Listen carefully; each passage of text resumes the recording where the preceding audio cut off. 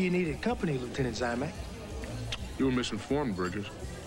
Well, that's why I'm visiting. Word has it that you're very well informed. I'll only be well informed if you let me read my paper, Bridges. Now, see, you're playing yourself short, Lieutenant, because you're the man who can tell me what's going to be in tomorrow's paper. Like what? Like how that license plate number checked out. Killian tells you everything. No, just what he thinks I need to know. I reciprocate.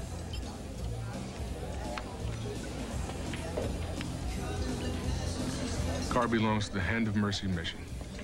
The driver can account for his whereabouts. He's got credible alibi witnesses. Jack's bag lady must have seen the guy who served him dinner and freaked out or something. Wait, thanks, Lieutenant. Whoa, Bridges. Reciprocate.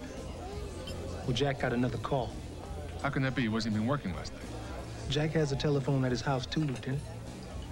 Bridges, let me buy you a cocktail.